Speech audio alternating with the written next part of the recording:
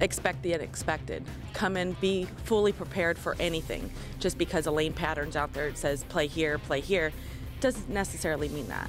Be prepared for the unexpected.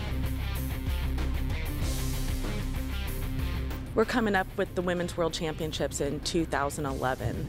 The women have had some success, but we haven't had that gold medal yet. We're really aiming for that. So we need you to be on top of your game when you come out to team trials, because we need the best for Team USA.